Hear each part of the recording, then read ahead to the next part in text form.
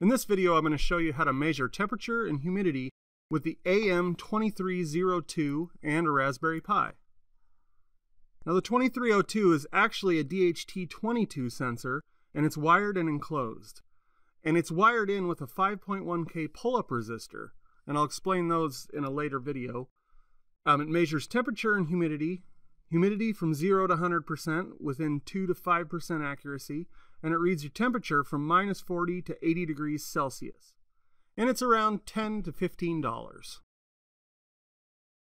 You might recognize this GPIO diagram from our earlier videos, and in this video we're going to be wiring it as shown. We're going to put the red wire at pin 1, yellow wire at pin 7, and the black wire at pin 6. Let's get started.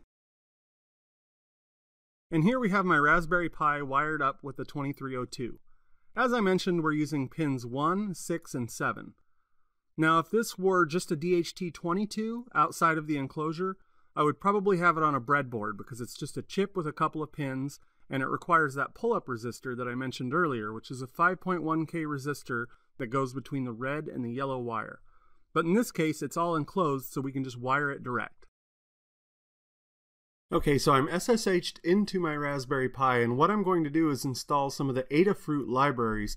These libraries are very helpful for reading this sensor, and one of the first things I will need to do is install git. So here I've typed in sudo apt-get install git. Now it shows me how much disk space will be used, and if I want to continue, so I press Y for yes. Now that we have git installed, we can clone the repo from the Adafruit GitHub page. But first, I want to create a folder for our projects. Now when I type in PWD, that stands for Print Working Directory. That shows the directory that we're in at the time. Right now it shows that we are in /home/pi. So what I'm going to do is I'm going to create a directory for projects.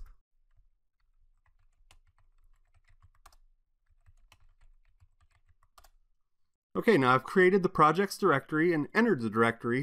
So now what I want to do is I want to clone the repo from the Adafruit library repo that's on GitHub. Now that we've cloned the repo, let's go into that folder. Now to install this library, we will need to fetch and install a few more dependencies. Here are the commands to do that.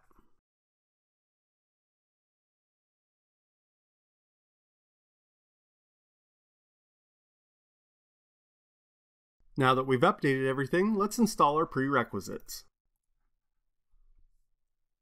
As you can see here, we're going to install our build essentials, Python dev, and Python OpenSSL. And you might want to sit tight because this is going to take a while. And now all our dependencies are installed. Now if you see an error that a package is already installed or at the latest version, don't worry about it. You can ignore it and move on. Now that we have all our prerequisites in place, we can actually install the library.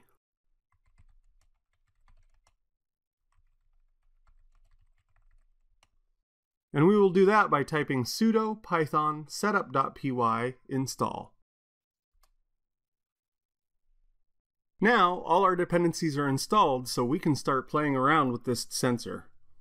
Now I did go through that last bit kind of fast. So here's an explanation of all the commands that we just put in. We did a sudo apt-get install of git. Then we did a pwd to say print working directory, and in our case we were in /home/pi.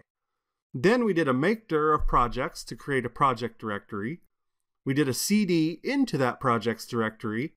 Then we did a git clone of the Adafruit Python library for the DHT sensor. And then we did a cd into the Adafruit folder. We did a sudo apt-get update, and then sudo python setup.py.install. And that's how we got all of the prerequisites installed for this program. Now that we have our libraries installed, we want to test the sensor to make sure that it's physically hooked up correctly and functioning correctly. And we can do that with the Adafruit Python libraries.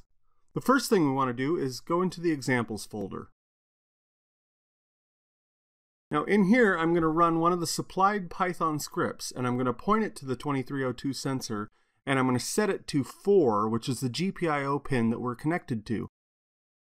Now, as you can see here, I'm calling that adafruit dht.py script with a 2302 to specify which sensor it is, and then 4 to specify which GPIO pin that it's wired to. And as you can see, we get a result in Celsius for the temperature and our humidity. So now that we know it's wired up correctly, in the next module, we're going to write some software to interact with that library. Now in this module, to get started with getting the temperature from the AM2302, we installed Git, we cloned a repository from Adafruit, we installed the prerequisite software, and then installed the Adafruit 2302 libraries. These libraries are going to be a base for the scripts that we're going to install in the next module, where we're going to read some of the temperature and humidity values and work with those values.